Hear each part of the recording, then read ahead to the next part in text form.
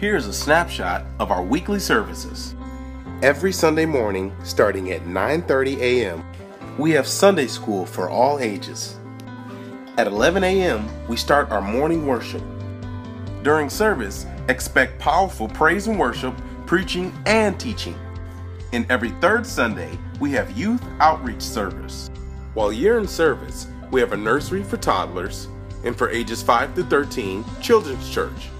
Every first Sunday evening, we have missionary service, and all are welcome.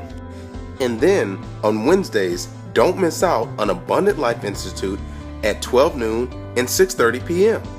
We have youth Bible study for kindergarten through college, Wednesdays at 6:30 p.m. at the same time as Abundant Life Institute.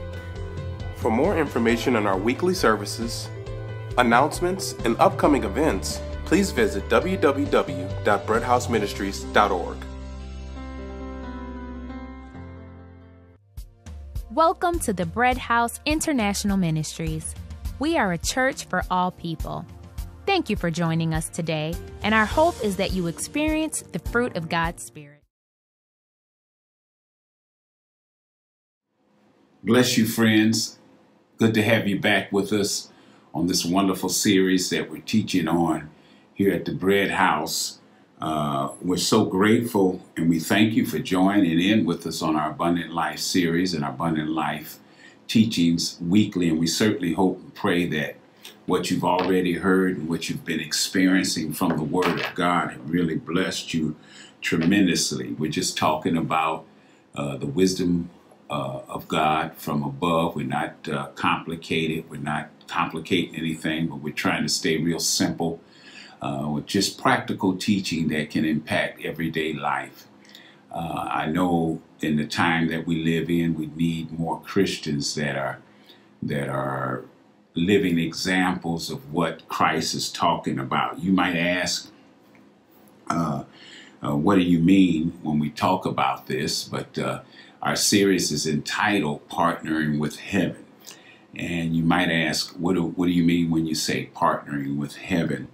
What I mean when I say partnering with heaven is I'm saying that it's important, it's imperative that we as believers align our wills with the will of God. There's a whole lot of things that we can align ourselves with in our lives. And some of them may be important, some of them may not be as important. But one of the things that is extremely important is that all of God's people align their will and their purpose with the purpose that God has for us. Amen. I believe that it's especially critical in the day that we live in that we get in alignment with heaven so that we can be more impactful to the world that's around us. Kind of like Jesus during his public ministry. You know, he shared several instances in Scripture where he talks about the fact that he came to do the will of the Father. Matter of fact, in Hebrews, and we've shared these scriptures before, 10 and 9 says, then he said, Lo, I come to do thy will, O God. He taketh away the first that he may establish the second. So he was aligning everything he did with the will of the Father. Amen. And so that he can accomplish the task. In Hebrews 10 and 7, it says, then said I, Lo, I come in the volume of the book.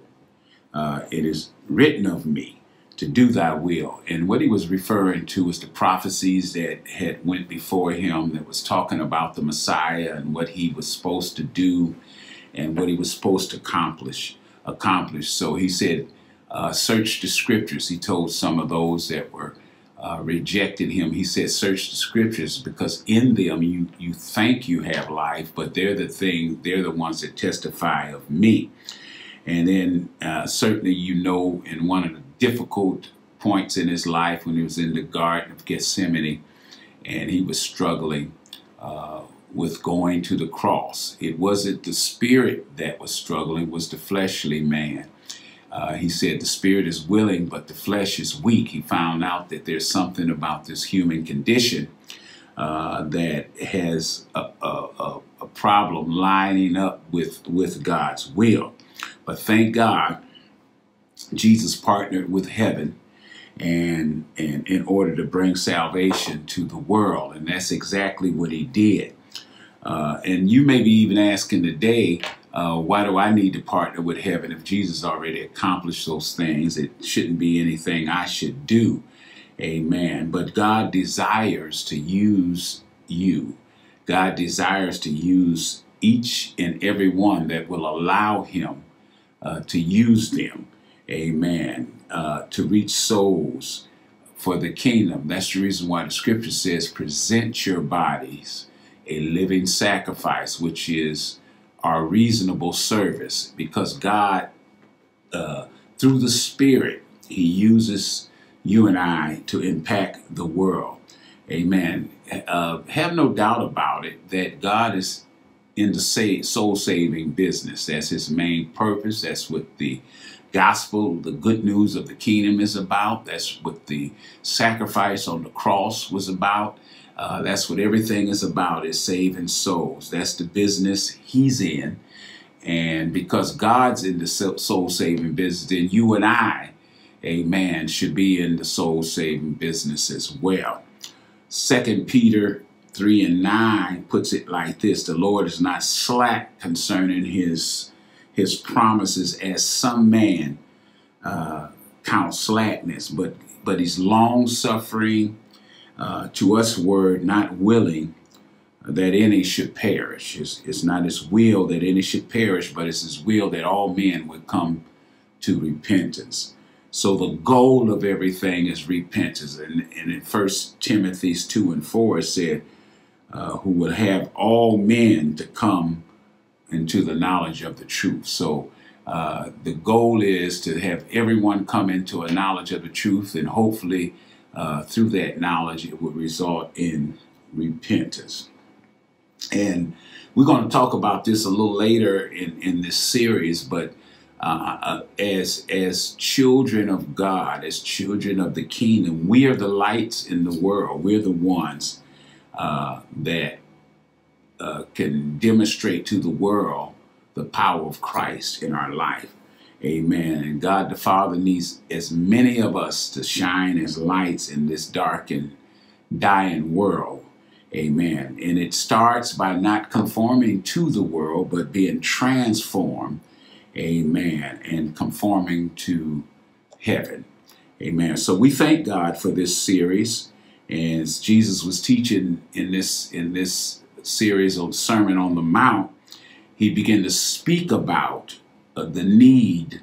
Amen. Not explicitly, but when you read it and you understand it, amen, how that if we kingdom citizens would partner with the will of God, partner with heaven, then we can have maximum impact in the world. We can impact those that are looking for something genuine, something true. Amen. Looking for something that's just not spoken of, but demonstrated.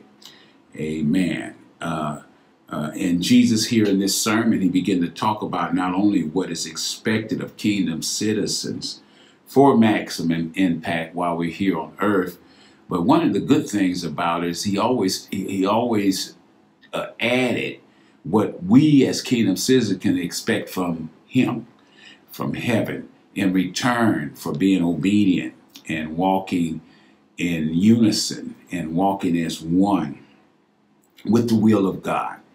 Amen. We can expect great blessings. We can expect great blessings that have eternal implications, blessings that will impact us not just in the here and now, but in the hereafter. Amen. So God is a great God. We've been talking in part 1 through part 4 of this series. We've kind of been individually examining on a individual basis the Beatitudes, the things that where God promised a blessing behind it. We started off talking about blessed are the poor in spirit. Then we talked about those who mourn. Blessed are those who mourn. And then it's talked about blessed are the meek. Amen. And then last week we talked about blessed are those that hunger and thirst after righteousness. Amen. And each one of them had a blessing that went along with it. For example, the poor in spirit, the scripture lets us know that blessed are the poor in spirits, for theirs is the kingdom of heaven. And it was really dealing with the foundation of being blessed. It was the prerequisite, if you will, to all the other ones that we've been talking about. It's at its foundation. And what it's really saying is, unless we feel that without God in our life, we're bankrupt, we're lacking, we have a feeling that God has something for me and I need it. Because when we have that feeling, that's when we'll ask him for it. That's when we'll knock on his door. That's when we'll seek. So at the foundation, the prerequisite there was that we start off understanding our lack on individual basis before we can ask. And certainly the scripture lets us know in Hebrews, it's 6 and 11, or 11 and 6, one of the two, it said, except before a man come to God, he must believe that he is, that he exists, and that not only that he exists, but he's a rewarder of those that diligently, or seriously, or earnestly seek after him. So we won't seek after him unless we understand our need. When we feel like we have everything in our control and we don't really need God, we don't need anything, we'll never ask him, we'll never knock, we'll never seek.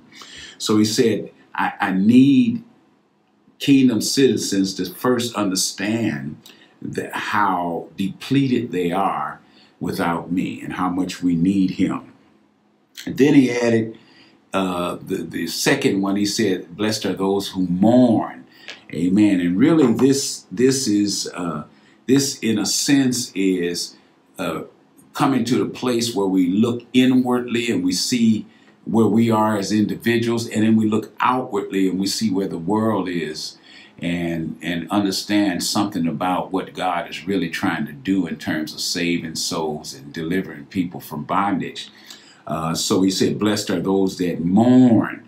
Amen. And when we mourn, it's because we feel what heaven feels. We see what heaven sees. Amen. So Jesus, during his public ministry, it was sometime he would groan on the inside, because after he looked at the people scattered like sheep without a shepherd, after he looked at the condition of unbelief and the lack of faith, it would cause him to groan inside and feel sorry, because he understands that the kingdom of heaven has so much in store for those that would just believe and just receive. Amen. So Jesus would mourn. So when we see things like heaven sees it and feel things like heaven feels, it will cause us to have a heaviness in our heart. When we see the destruction in the world, destruction of souls, it should cause you and I to have a heaviness in our hearts, so that we mourn, we stand in the gap, if you will, for those souls that are lost. Kind of like King David, and we shared this, where God spoke of him as a man after his own heart. Amen. David was a man after God's own heart, and he always wanted things to be right with his God. He had his own issues. He had his own situations. But when it came to the things of God, amen, he was serious about the things of God. Amen. And in the same way, we talked about Jesus considering. So we started off with poor in spirit, went to those that mourn, and next we talked about the meek. Blessed are the meek. You know, sometimes we can feel like God is talking to someone else when we talk about meekness, and we can feel like meekness is weakness. Amen. But let me tell you something. Meekness is not becoming a doormat. It's not weakness, but what it is strength under control. Amen. It's power under control. Amen. When we're meek enough to let God rule in our hearts, amen, then we're in a blessed place. Man, when we can allow God to really manifest himself through our lives.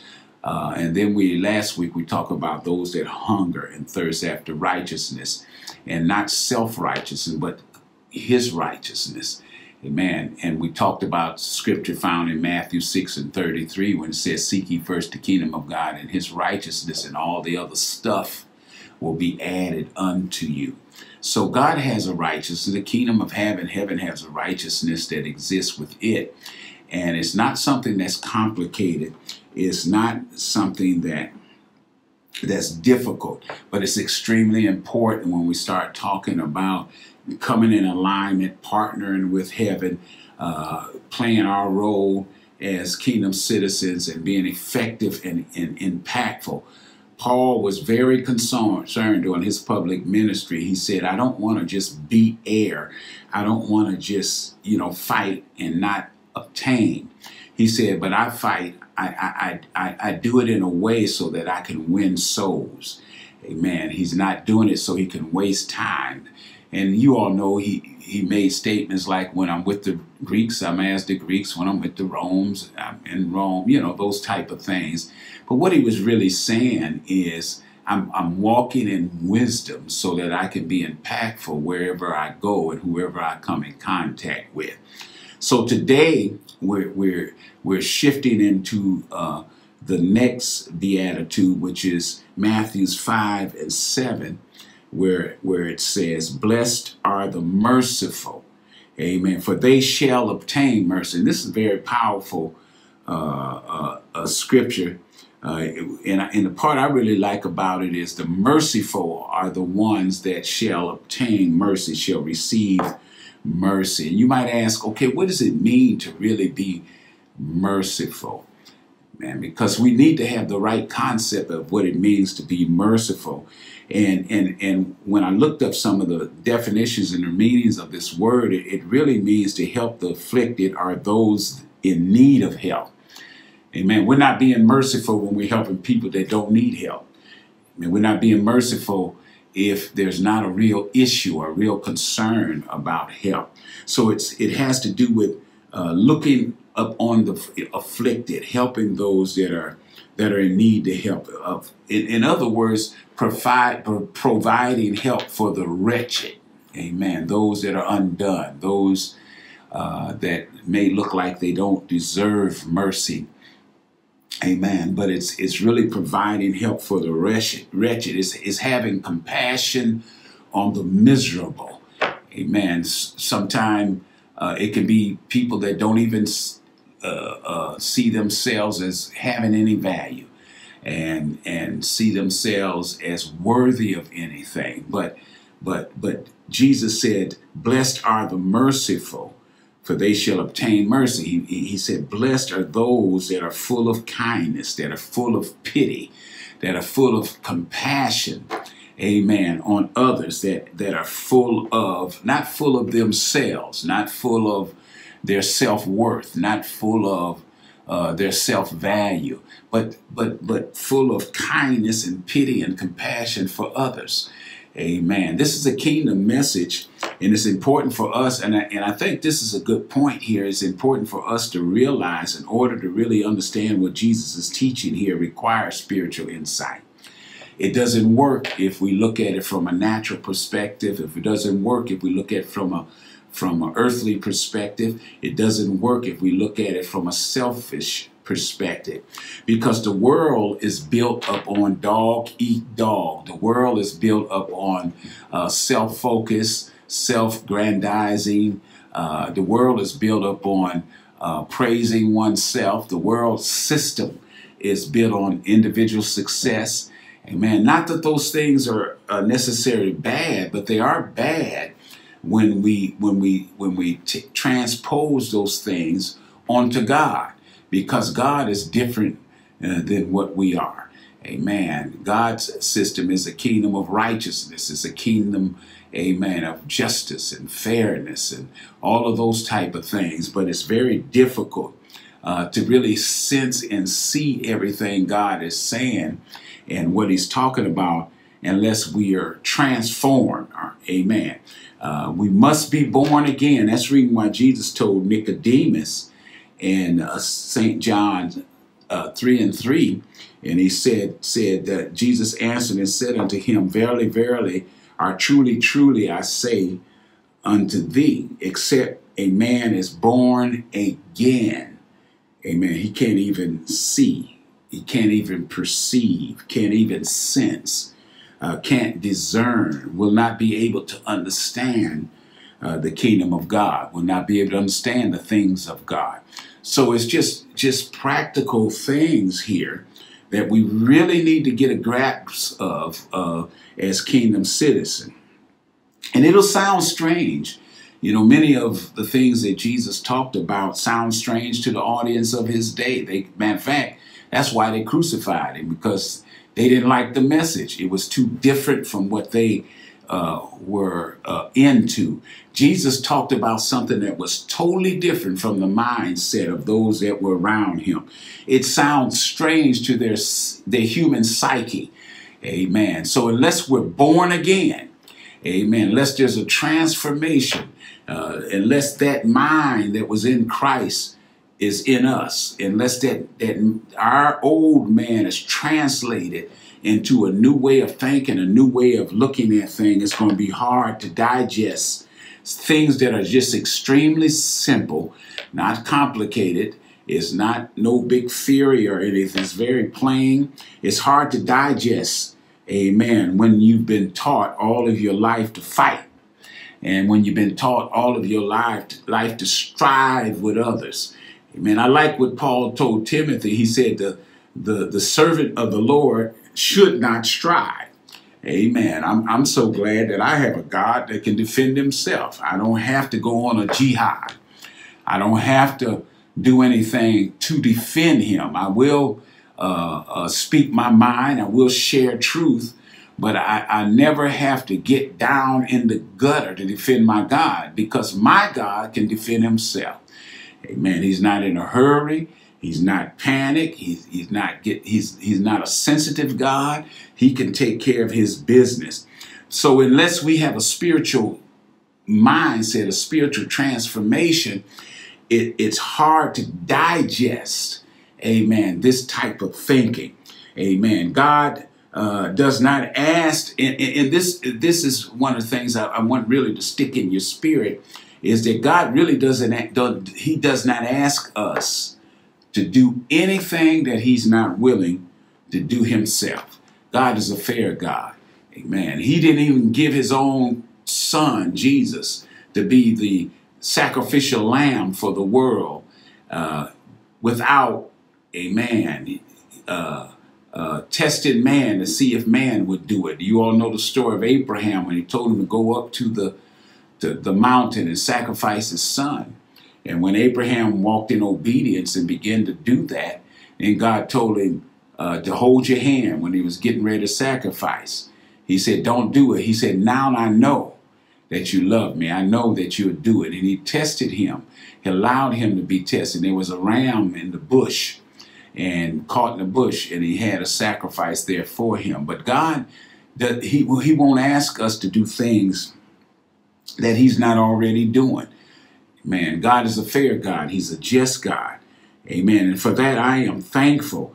Man, he said, blessed are the merciful, for they shall obtain mercy. And you know, scripture lets us know that God has been merciful to mankind throughout all history and all creation. Amen. It's evident when you look at scriptures. God's mercy is all about the salvation of man. God's mercy is all about saving souls and healing people and redeeming people. You know, God's mercy includes enough compassion to cover every human need now and forever. Anything you need, anything I need from God, his mercy can cover it. His mercy is from everlasting to everlasting. God is a merciful God. He's never turned down anyone, amen, who has come to him in faith according to his word. Anyone that come to him in faith according to his word, he never turns down. because his mercies are renewed day after day. His mercies are one of the most powerful things that we have, and he never turns down anyone that walks to him and come to him face. Matter of fact, the scripture says the sacrifices of the Lord is a broken heart and a contrite spirit. Amen. Whenever God sees brokenness and he sees someone that want to come in alignment with his word, his mercy is there for those. His mercy towards us really opens the door for all of his blessings. Amen. I just thank God for his mercy, because if it hadn't been for his mercies, there wouldn't be any forgiveness. If it hadn't been for his mercy, there wouldn't be any redemption. If it hadn't been for his mercy, it wouldn't be any deliverance. If it hadn't been for his mercy, we wouldn't know what healing is. We wouldn't know what wholeness is. We wouldn't know what health is. So we thank God for his mercy. We thank God for his goodness. And just a couple of scriptures to kind of show that how merciful God is. And I think I want to share a few of them just so you can jot them down and study them later. Amen. Exodus 20:6, when God was talking to his children, and he was talking about generations. He was talking about how if they keep his word and keep his commandments. In verse number 6, it said, and showing mercy unto thousands, amen, of them that love me and keep my commandments. See, when we talk about, when Jesus was here saying, blessed are the merciful, he was really talking about people that understand and will keep his word and will keep his commandment.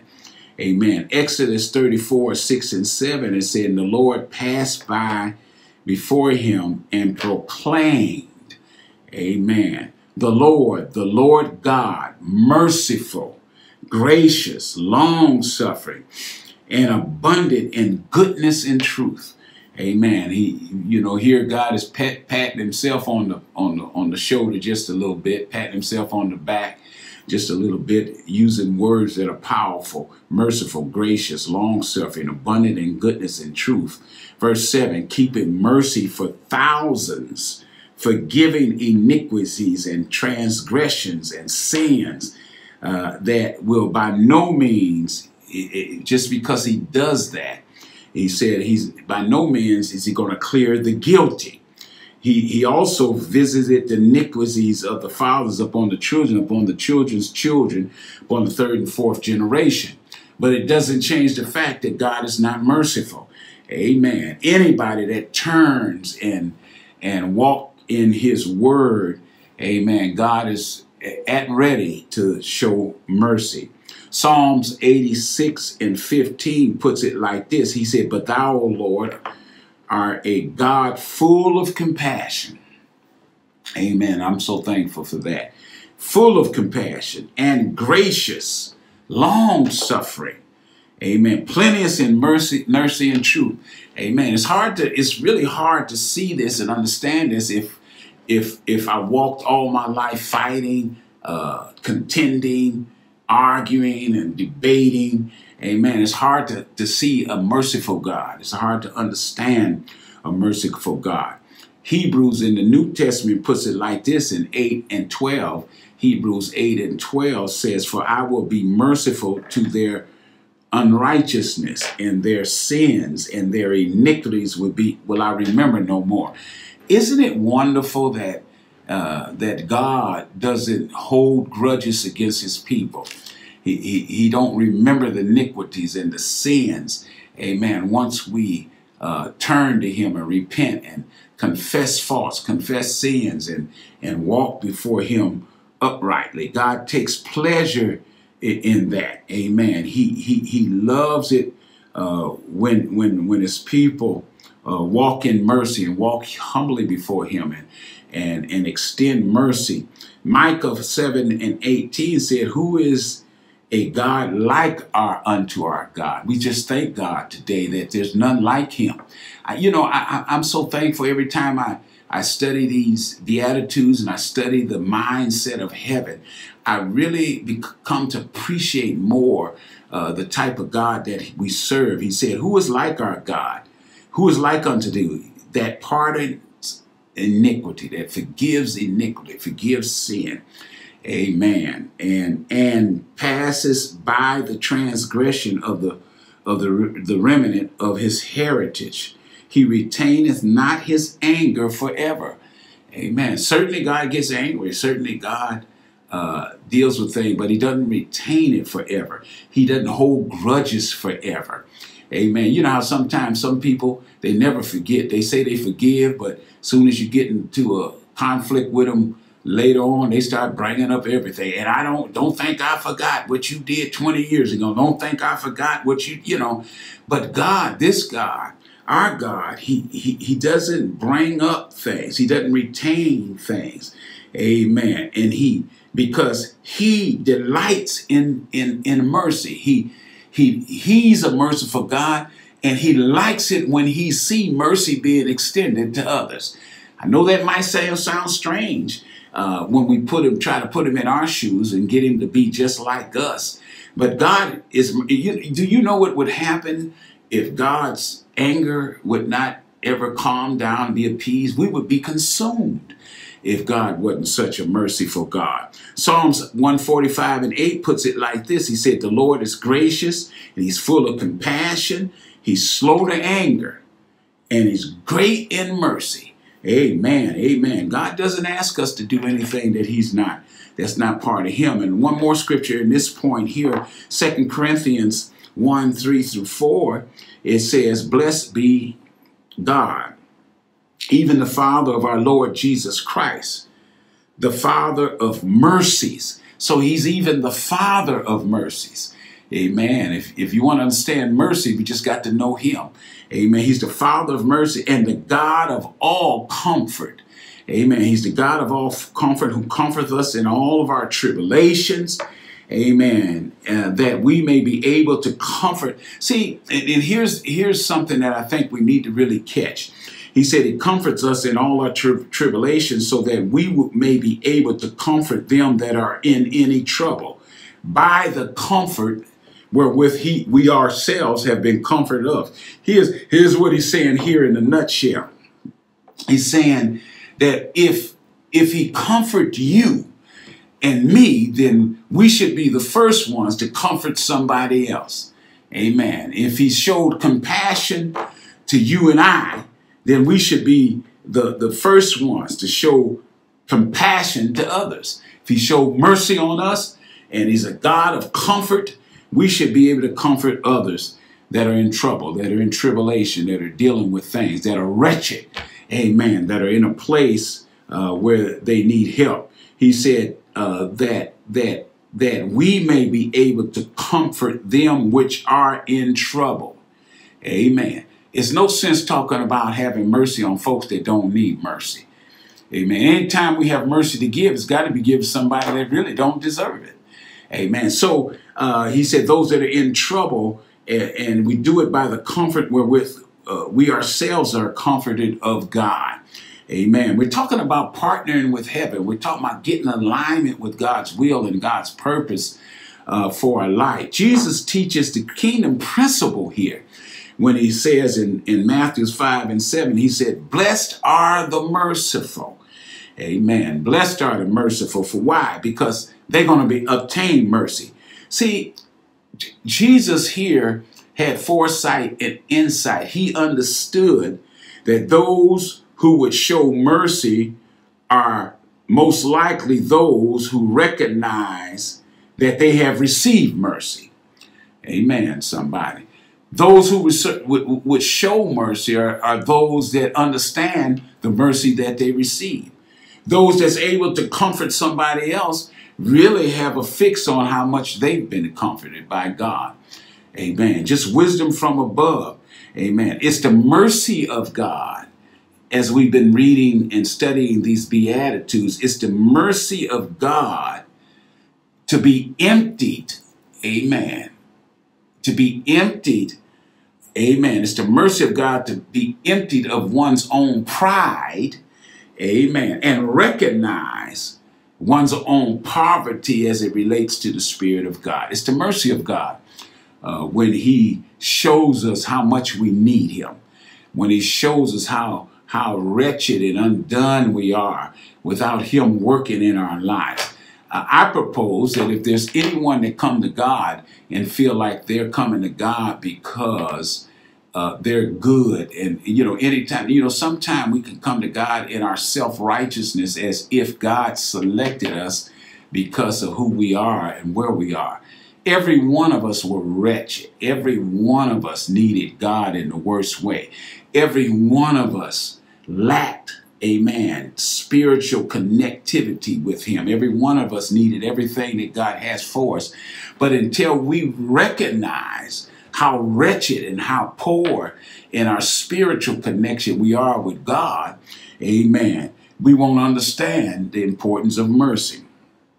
We won't understand how merciful God had been towards us, amen, because of where we are. It's his mercy towards us that brings each of us into a place where we begin to see our own internal wretchedness, and not only that, but look outwardly and look at the wretchedness of the fallen world. Amen. Because until we see it like that, we'll never really mourn for ourselves nor the world. Until we have spiritual insight, amen, and spiritual foresight, we won't be able to feel what heaven feels and see what heaven sees. We won't see the fallen condition of the world. And because we don't see the fallen condition of the world, we struggle showing mercy on those that are fallen in the world. Amen. It's his mercy, amen, to show us and to cause us to recognize how his grace has been shed on us. That will cause us to walk in meekness and humility and all of those things, and then be able to demonstrate meekness, our strength under control, not feeling like I have to prove my point all the time and show who I am and how much I know and all of these type of things.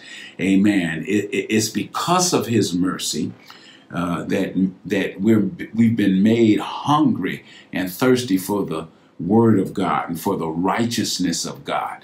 When we want what God wants us to have, then we have a hunger and thirst for his righteousness. Amen. That's over and above our righteousness, over and above our mindsets and our traditions. Amen. We need a strong appetite from God, and that only comes from him, because it's he that works both in us to will and to do of his good pleasure. If it had not been for him, we wouldn't be here. So Jesus said, blessed are the merciful, for they shall obtain mercy. The ones that are expected to show mercy are the ones who have received mercy themselves. Amen. But if we think we deserve everything we have, if we think that God selected us because we were the best of the best, we're the best fruits in the pile, we're the blessed vegetables in the bin, and he picked through all the vegetables and he found us with the less scars, the less marks, the less defects, and he said, oh, I'm gonna pick that one because of that. But let me tell you something. I believe God selects the worst so that he could show his glory in the transformation.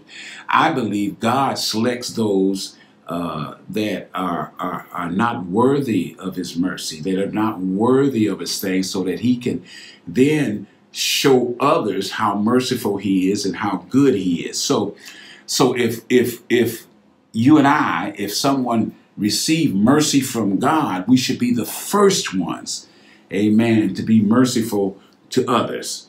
Amen. Because what that would say is that we understand what it means to be weaker and poor. We understand what it means to be lacking in spiritual health and spiritual strength. So we should be more merciful than anybody.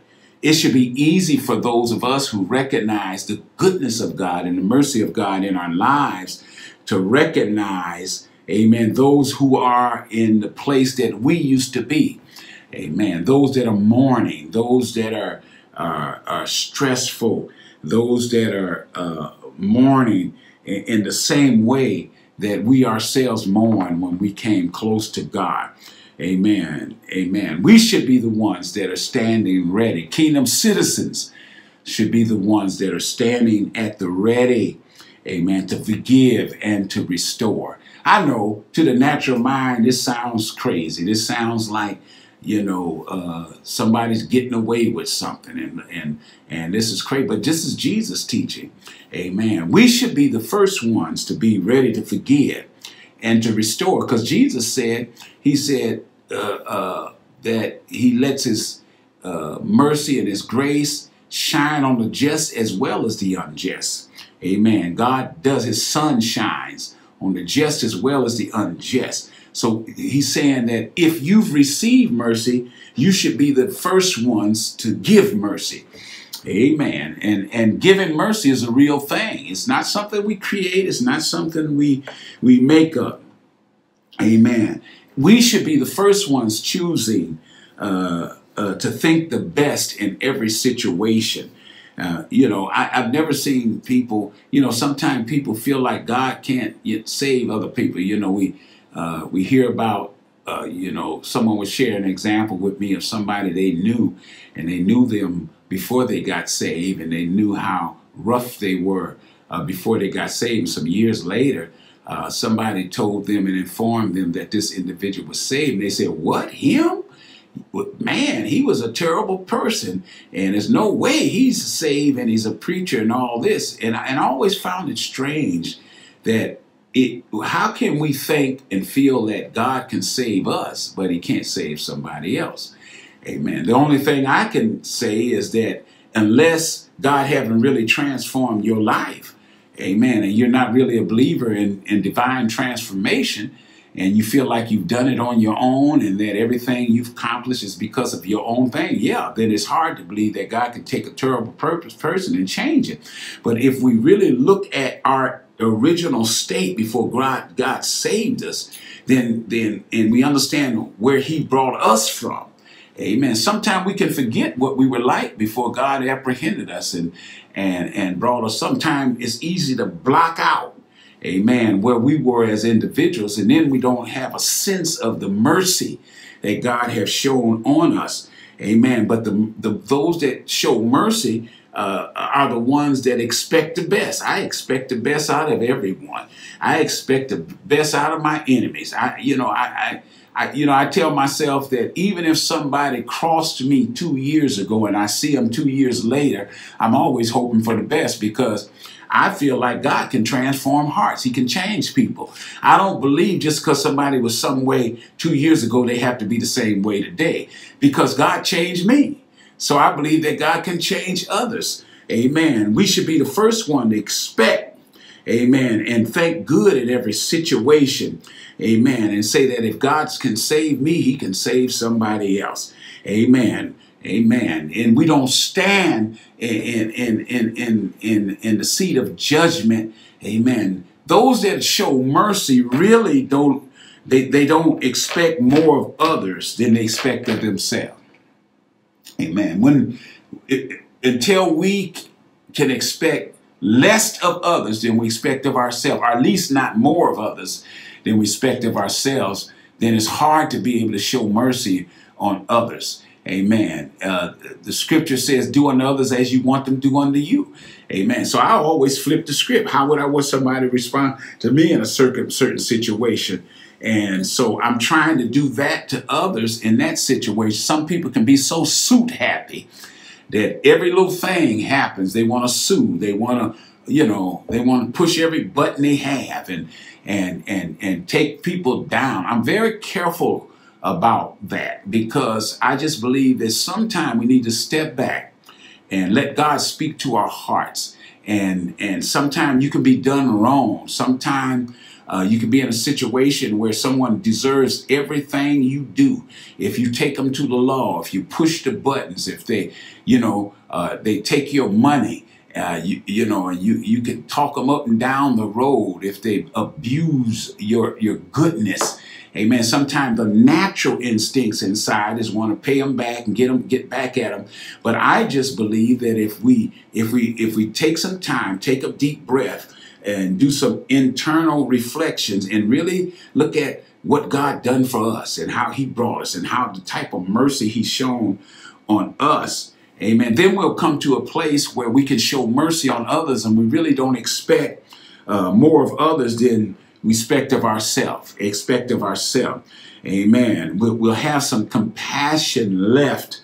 Amen. For those that are outwardly sinful. You know, sometimes I'm very troubled when I see people that don't have any compassion on people that are in the same place they were in before they got saved.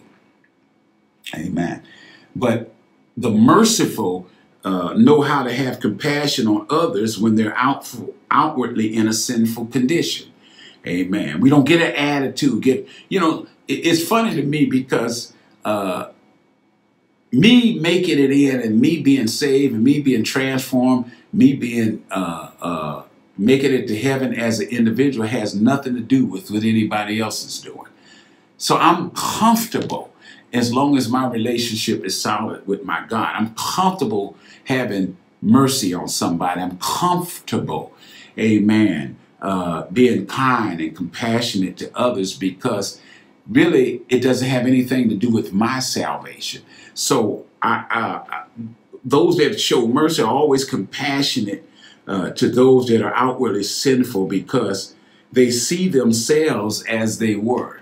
Amen. When you can be compassionate on someone that is in bondage of sin, it's because you remember where you were before God took over and translated you. Amen. God needs more merciful people, because merciful people are concerned about the souls of men. Amen. That's the reason why Jesus said, "Blessed are the merciful, for they shall obtain mercy." Amen. This is a powerful scripture. Amen. Blessed are the merciful, for they shall obtain mercy. Amen. Do you need mercy today? Do you need anything from God today? Amen. I'm reminded of a scripture, just by way of an example, found in Matthew 18:21-35. And I just want to read just a little of this, and you can study this at your own pace when I go on. But I want to share a little bit of this, because what it really speaks to is that if we want mercy, then it's imperative that we walk in mercy. Amen. Let me say that again. If you and I want mercy from God, then it's imperative that we walk in mercy, because there's two things happening here. On one hand, we've already received mercy from God. God is a merciful God. He's already done some things in our lives that have shown his hand of mercy. But there's another side to it too. We've received mercy, but we're also going to need more mercy. Amen, somebody. We're also going to need some more grace. We're also going to need some more protection from God. Amen. So Jesus, what I find interesting about Jesus spoke a lot of things, but most of the stuff he was talking about were kingdom principles, things that he felt like was more important than anything in the world. Amen. Jesus talked about practical things, life-changing things. He talked about things that are otherworldly. Amen. And he talked about mindsets, characters, and personalities. He talked about things like that are so powerful. So we find here in Matthew 18 and 21, Jesus took the time during his public ministry, and he took the time to teach his people, to teach his disciples, because he wanted them to be blessed. Amen, somebody. You might be saying, well, Bishop, Pastor, why are you teaching on such practical principles like this? You know why? Because I want God's people to be blessed. I want God's people to have real blessings, not temporary blessings, not just things thrown at us. I'm talking about eternal blessings. I'm talking about blessings that means we're storing up things in the, not only in the here and now, but in the hereafter. We have things that are real that we're storing up that God really appreciates. So in verse 21 here, it says, then came Peter to him. You know, Peter, one of his disciples. He said, on this rock I'm going to build my church, and the gates of hell shall not prevail against him. That Peter, Simon Peter, came to him and said, Lord, how often shall my brother sin against me and I forgive him? And then he said, should I do it just 7 times? And what he was saying in essence is, Lord, how often should I show mercy? How often should I show mercy on those that are undeserving? Amen. When someone sins against us, when someone offends us, when someone does us wrong, amen, should we forgive them? Should we let it slide? And if so, how many times do we have to do it before it's too much, before it's more than what can bear? But listen what Jesus says in verse number 22. Jesus said unto him, he said, no, not 7 times. He said, I say unto you until 7 times. Amen. Until 7 times. But let me read it again. Verse 22. Jesus said unto him, I say not unto thee until 7 times. He said, forget about 7 times. And you know, 7 times, a lot of times for somebody to keep doing something to you, and you keep forgetting them, keep letting them slide, keep letting it go. Amen. 7 times is quite a bit. But listen what Jesus says here. He said, but unto 70 times 7. Lord, have mercy.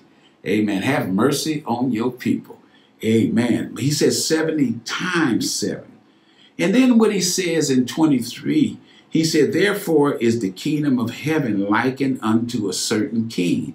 He said, well, let me show you what I'm talking about. Let me give you a demonstration.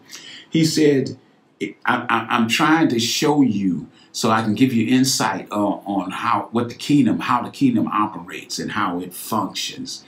Amen. He says, therefore the kingdom of heaven likened unto a certain king, which would take account of his servants. So he said there's a certain king, and every now and then he'd take account of his servants. And in verse 24, and when he had begun to reckon, amen, with each one, he said when he began to reckon, he said one was brought unto him, which owed him 10,000 talents. So he began to reckon, take account of a servant, and one owed him 10,000 talents. Amen. He owed him something.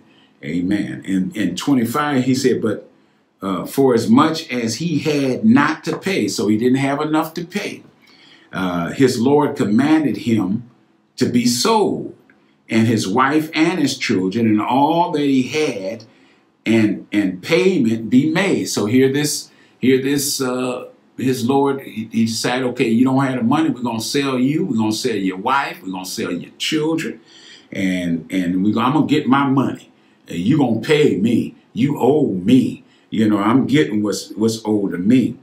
And then verse number 26 said, when the servant realized what his Lord was going to do, or his master was going to do, the servant therefore fell down and worship him, saying, Lord, have patience with me, and I will pay you. Just give me a break. Give me some time. Let's work out a payment plan. He wasn't talking about a quarter a week. He was talking about, really, I want to try to take care of this. I want to try to pay this. So he fell down and he worshiped, said, Lord, I just need you to help me. Give me some time to pay it. Now, this is Jesus telling this story. He's trying to get a point across. And in 27, he says, then the Lord of that servant was moved with compassion, and he loosed him, and he forgave him the debt. Isn't that wonderful? The Lord was moved with compassion, and he took the yoke off him, took the took the burden off him. He forgave him. He loosed him. He forgave him that debt. But listen what happened. This man that was forgiven, that had the family he was trying to protect, Jesus began to really take it to a deeper level. In 28, he said, but the same servant went out and found one of his fellow servants. So the same man that had received compassion and the debt was forgiven him. Amen. He went out and found somebody that owes him. Amen. And which owed him 100 pence. And he laid hands on him. He grabbed him and he took him by the throat. Now here he had been forgiven, and he goes out and finds somebody that owes him. He puts his hands on him and takes him by the throat, saying, pay me what you owe me. I'm about to choke him. Talking about, you going to give me my money. You're going to give it today. Amen. Pay me what you owe. And then 29 says, and his fellow servant fell on his feet, just like he did before. Fell on his feet and besought him, saying, have patience with me, and I'll pay you all. And in verse number 30, it says he would not, but went and cast him into prison, locked him up. Amen. And cast him in prison until he should pay his debt. So in 31, it says, when his fellow servants saw that he was done, they were very sorry and came and told this unto the Lord of all that was done. So they went and told, his fellow servants went and told the one that he owed what he had just done. And then his Lord, after he had called him, said unto him, thou wicked servant. And here's what Jesus is saying. If you receive mercy and we fail to show mercy, that makes you and I wicked. Let me let that sink in for a minute. If you and I receive the mercies of God and we refuse to give mercies to those in need of mercy, that makes you and I wicked. It doesn't matter who we are. It doesn't matter how long we've been who we are. It doesn't matter our title. It doesn't matter our position. It doesn't matter your family. It doesn't matter your church. It doesn't matter any of those things. Jesus is saying here that if you receive mercy and you refuse to give mercy, that makes you wicked. So he says, then he said, O thou wicked servant, I forgave thee all your debt because you desired it of me. Verse 33. He says, shouldn't you have also had compassion on your fellow servant, even as I had pity on you? What made that so hard? And the Lord was angry. He was wroth. And he delivered him to the tormentors till he should pay all that was due to him. So then in 35, Jesus said, he brings it home here. He says, so likewise shall my heavenly Father. Now he brings it to the spiritual principle. Likewise, my heavenly Father shall do also unto you, if you from your hearts forgive not every one of his brothers that transgress against them. He said, if you've received mercy, you should be the first one extending mercy. Brothers and sisters, saints and saints and friends, I don't know one believer. I don't know one saint. I don't know one church person that haven't received mercies from God, our Creator. So it shouldn't be one of us not really willing to expand mercies unto others. Amen. Amen. Jesus said in verse 35 again, he says, so likewise shall my heavenly Father do also unto you, if ye from your heart, and it has to be real, from your hearts forgive not every one his brother their trespasses. From the heart, not just lip service, from the heart. From the heart. Do you find it hard to forgive? Do you find it hard to show mercy? Do you find it hard to have compassion for other people? I propose to you that if you find it hard, there's an issue at the heart level. There's an issue in the heart level. James 2:13 puts it like this. He said, for he shall have judgment without mercy. Talking about God. He's going to have judgment without mercy on those that have showed no mercy. So in other words, God's going to have judgment without mercy when it comes to people that that's not willing to show mercy. And mercy rejoices against judgment. He said, I don't want God to have judgment on me without mercy because I refuse to show mercy. Proverbs 3:3 puts it like this. It says, let not mercy and truth forsake you. The only way mercy and truth forsake you and me is when we refuse to be merciful to others. Because Jesus said, blessed are the merciful, for they shall obtain mercy. He said, don't let mercy and truth forsake you. What do I need to do? What do I need to do? He said, bind it around your neck. Make it part of everything you do. Bind it around your neck. Write it up on the table of your heart. Get it inside. Make it a part of your life. Amen. Romans put it even a little deeper. Romans 2:3-4, it says, and thinkest thou, O man, this old man, that judges them which do such things? And I want this to sink in, because if you've been taught all your life to be mean and to sit and see the judgments, this sounds strange because you think, well, they're getting away.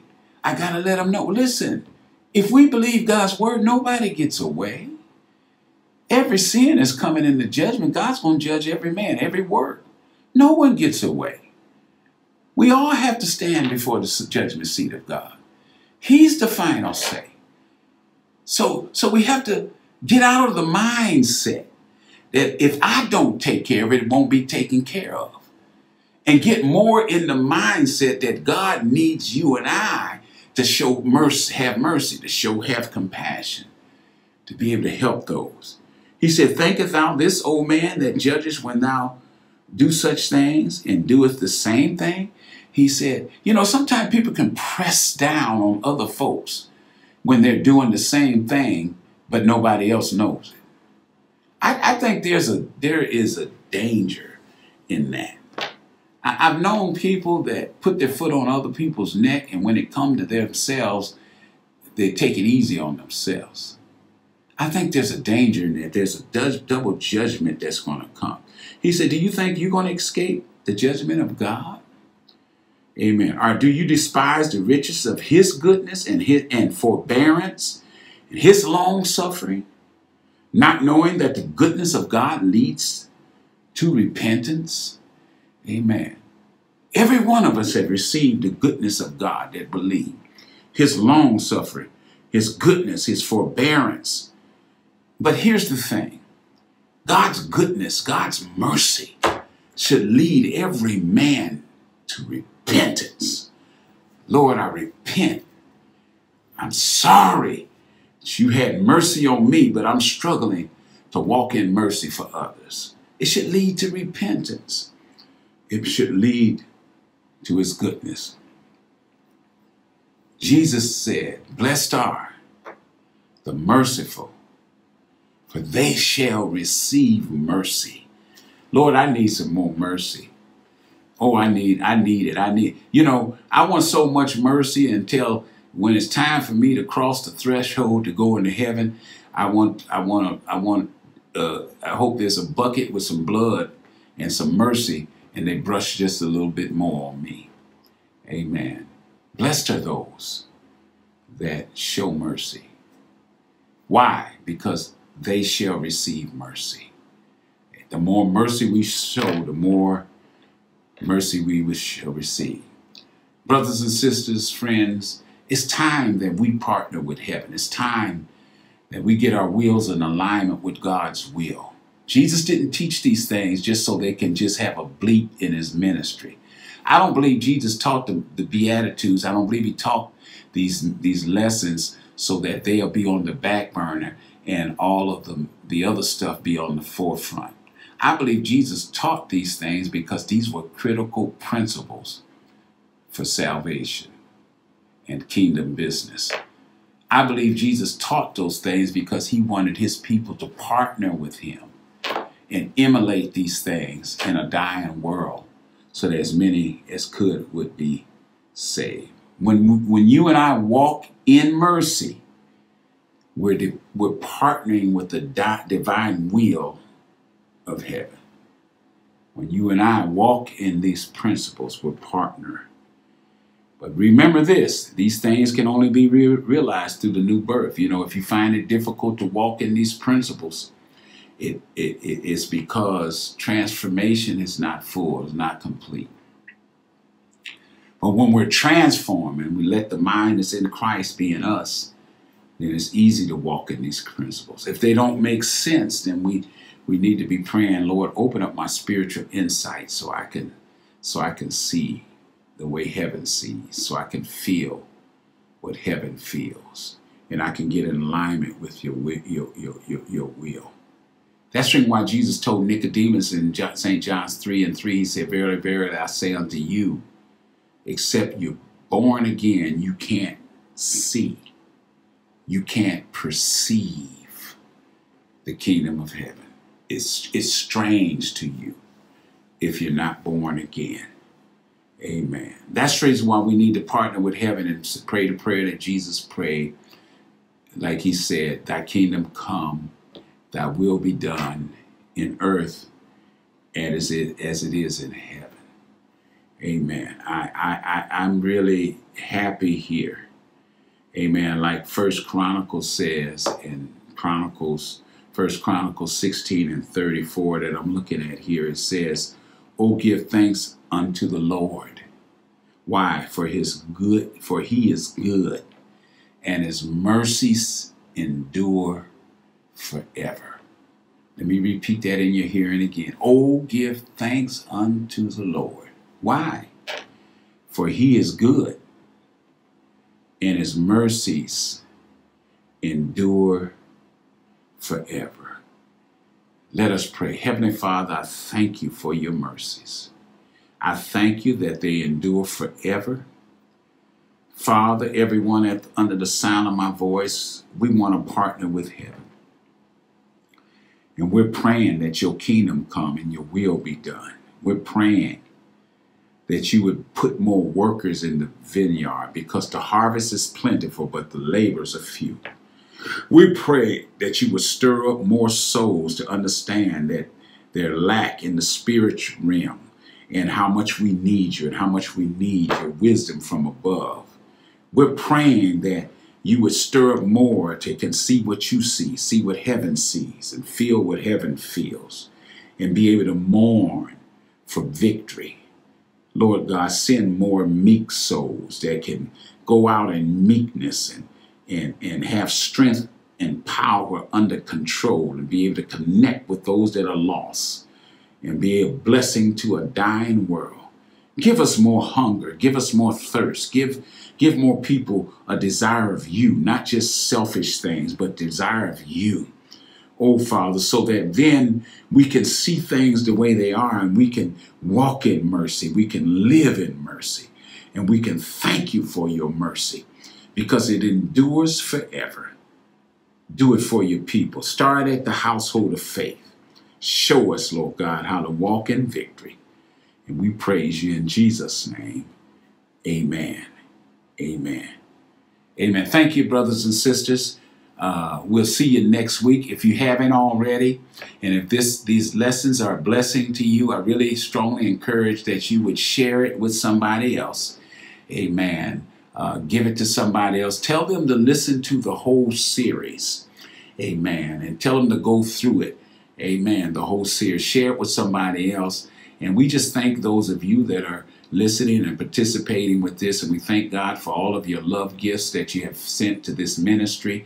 It's truly been a blessing to us. It's truly been a strength to us, especially in this difficult time that we're in.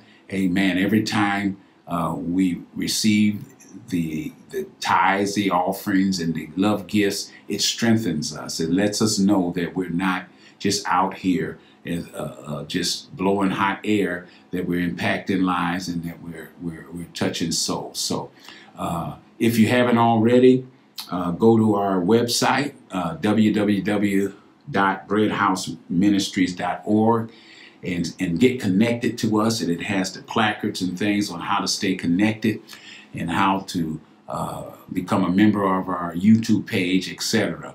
Amen. So we thank God for you. God bless you. And we'll see you next week as we continue our series on partnering with heaven. See you next time.